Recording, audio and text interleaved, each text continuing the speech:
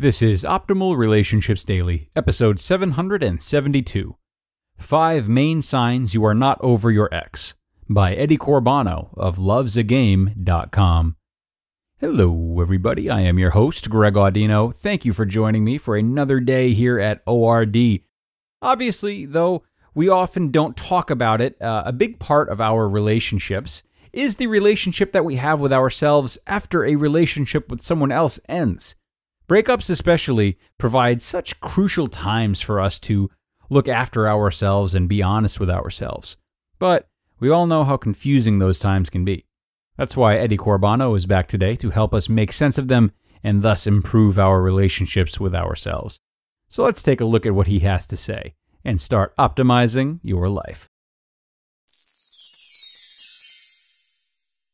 5 Main Signs You Are Not Over Your Ex, by Eddie Corbano of lovesagame.com. One of the most fatal characteristics of breakup recovery is what I call the 2 steps forward, 1 step back phenomenon.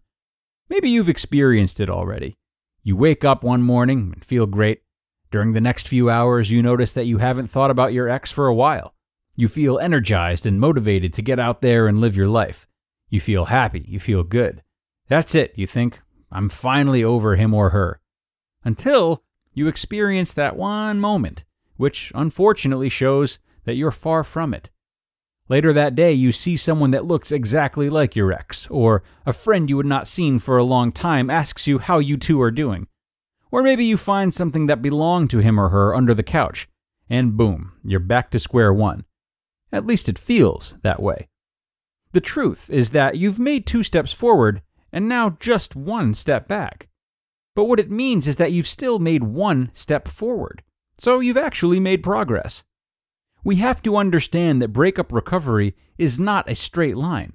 We don't go from complete breakdown to extreme happiness in just a certain amount of days. It is more like climbing a huge mountain. While doing the arduous climb to the next stages, we may trip, fall, and slide down to the previous base camp. And the thought that we have to make this horrible climb again seems unbearable. All these exertions for nothing? But it wasn't for nothing. Now that we know the biggest obstacles, we can hike past them and find better and faster trails. We didn't lose what we have learned along the way that we've already traveled. 5 signs you are still not over your ex. After such a fall, you may ask yourself how you can know for sure that you are over your ex once and for all. There is one way to know.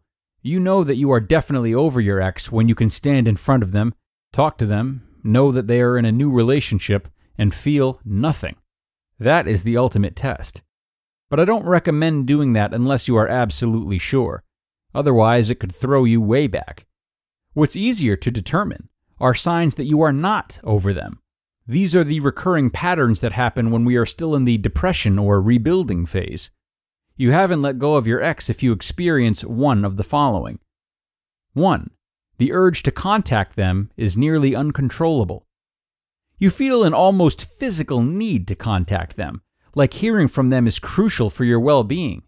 You have the urge to share your thoughts and worries with them as you did while you were still together.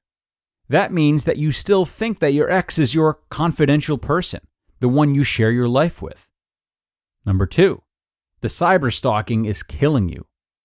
We discussed the fatal consequences of cyberstalking many times before, but the main sign that you haven't moved on yet is not the fact that you are curious about their life. It is that it devastates you when you find out certain details. Remember, the ultimate goal is indifference. You're checking Facebook, and there are your ex's newest pictures of his or her new life, and it kills you? Nope, you are still not over him or her. Number 3. You have no clue why the relationship really ended. To understand and fully grasp the real reasons why the relationship ended in the first place, so that you can learn from this experience, is an essential part of moving on. So by implication, if you have no clue, and you maybe blame yourself alone for blowing it, then you still have recovery work to do. Number 4. You have the secret hope that everything will be as it was before. The false belief that your ex will eventually become the person he or she was before, given enough time, I love you assurances from you, persistence and maybe even stalking, is the main reason you may feel stuck.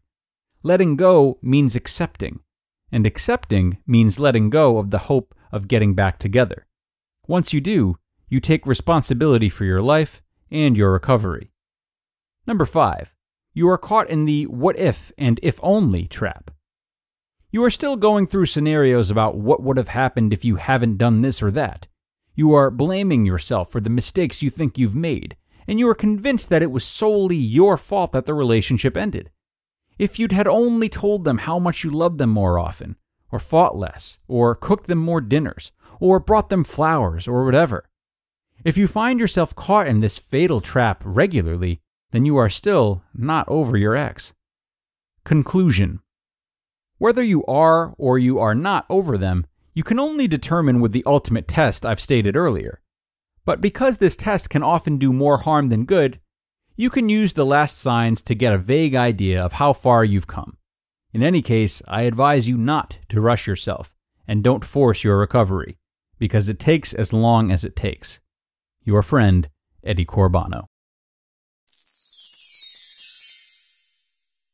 You just listened to the post titled, 5 Main Signs You Are Not Over Your Ex, by Eddie Corbano of lovesagame.com. Now everyone, by now you know that establishing good communication with your family and your friends and your partner is an essential part of any relationship. Likewise, establishing a healthy communication with yourself is essential for your mental health. And when you feel like you've maybe hit a roadblock, do know that BetterHelp is here for you. BetterHelp will assess your needs and match you with a personal licensed professional therapist, providing a safe environment for you to communicate with your therapist within 24 hours. Plus, giving you the flexibility of scheduling weekly video or phone sessions. They offer financial aid to those in need, and you can schedule an appointment online at your own convenience. BetterHelp is not self-help. It is professional counseling where everything you share is confidential. Guys, I want you to start living a happier life today. And as a listener, you'll get 10% off your first month by visiting betterhelp.com/ORD. Join over 1 million people taking charge of their mental health. Again, that's BetterHelp, HELP.com/ORD. And thank you to Eddie for making some sense of breakup recovery, a skill of his that we do love showcasing. As he said, breakup recovery is much like climbing a mountain, with a lot of slips, slides, and general unpredictability. With that being the case, it can be very challenging to find landmarks or checkpoints, if you will, that we can use to assess where we're at.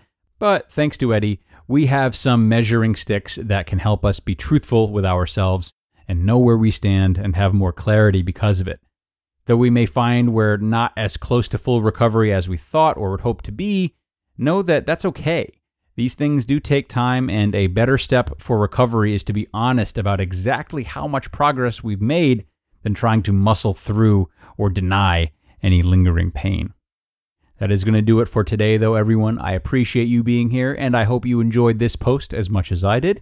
Be sure to get back here tomorrow for Hump Day, where we visit another post from our old friend Lisa Merlot Booth, and where your optimal life awaits.